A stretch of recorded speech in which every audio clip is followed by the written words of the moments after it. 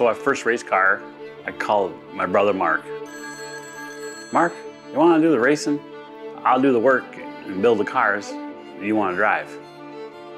We ran Columbus on Friday night, Jefferson on Saturday nights. If there's a Tuesday race, we'd make it. Specials, we'd make them. We did car shows, parades. We were very busy. Then we got Pepsi involved and we won a lot of races. We had a lot of fun. I think our best win ever was Lake Geneva before they closed down. Mark started dead last. Passed everybody we raced against every week. That kicked our butts around here. And Mark tore them up. I couldn't even watch the race. I had to turn around. I couldn't watch it. I thought something I built was gonna break.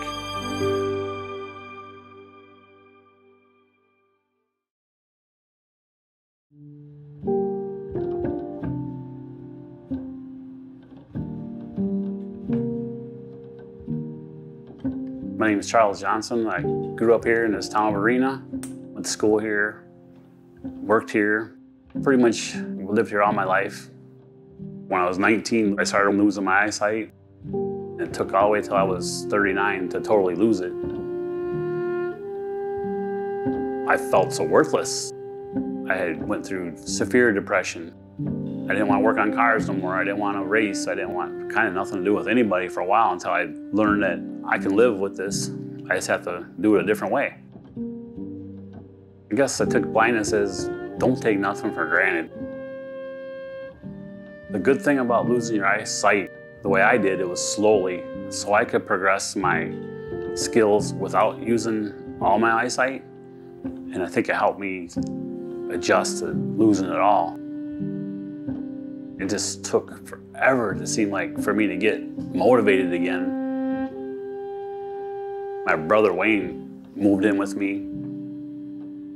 He was helping work on cars and kind of took over for a little bit there. And I'm like, you know, I can sit here and do nothing, or I can make this happen. So that's kind of where it got back into working on cars again.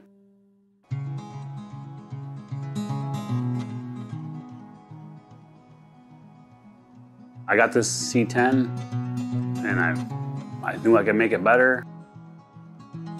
Of course, not knowing what it looked like, but it really helped me to figure out what I want to do with my life. There's people worse off than I am. People got bigger problems than I do. I can make my life better. I'm not stuck. My attitude is, I want to keep working. I still do landscaping. People are like, how do you do landscaping? I said, I've been doing it all my life. I said, I just walk the grade and tell them what I want and what I don't like, and they'll change it. I worked for a guy for a month. He didn't even know I was blind. Didn't have a clue, and I didn't want to tell him. And he never questioned me. He seen my work, and he says, just keep working. He says, looks great. I still do a lot of work as far as driveways and cement. I pour cement yet. I play basketball, but I ain't very good at it, but I try. You gotta just try stuff, even if it don't work out all the time. Don't give up on life because you got a disability.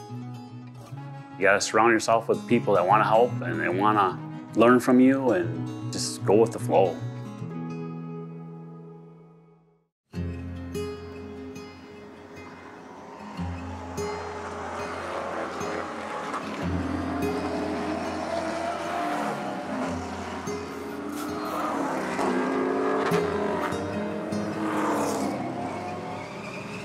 This is my son's first year in racing.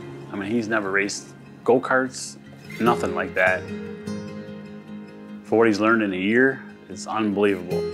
He's really come a long way. He's getting better at dissecting the corner, telling what the truck needs, and that's the biggest part of making them work. You gotta know what it does. I can't see at the truck on the tracks no more. I have to do it all by what people tell me.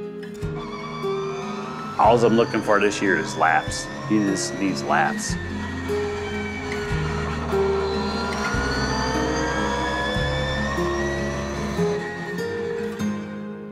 The first year racing for me, learning has been difficult at times.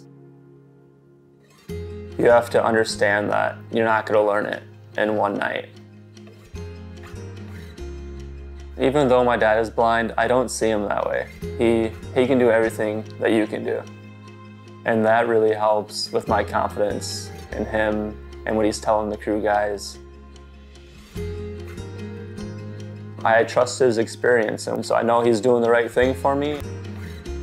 It really means the world to me because it kind of brought us closer together.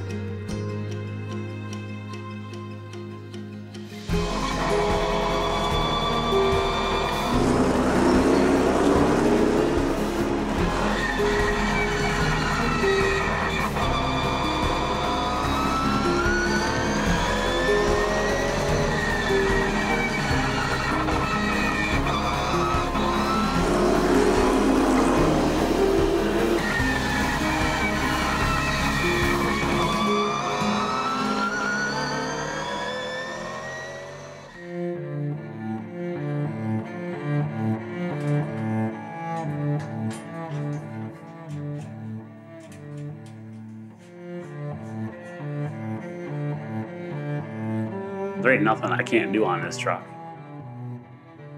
I've put a stub on it already.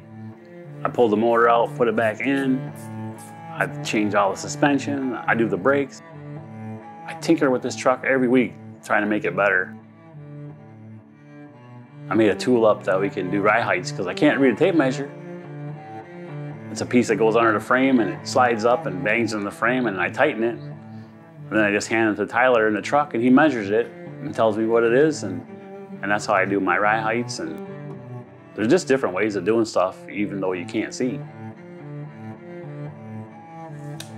I gotta use feel and touch. I have to touch it. I can just listen to the motor and smell the exhaust and tell you if it's where it should be.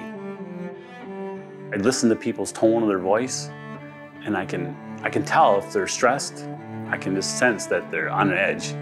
If he gets on the radio and says, "Dad, it's loose," I know how loose it is. And he's like, "Dad, it's a little loose. Can we fix it a little bit? You know, then it's not so bad."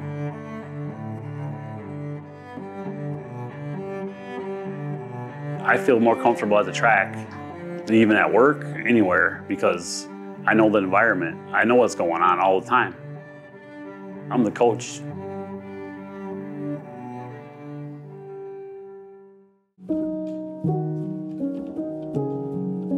I get a lot of inspiration from my girlfriend Sue, Tyler's mom. She's a cancer survivor. That's worse than anything I've had to deal with. I met Sue when I was 18. She's always wanted to take care of people, and we started foster care through this county, and we wanted to make the kids' life better.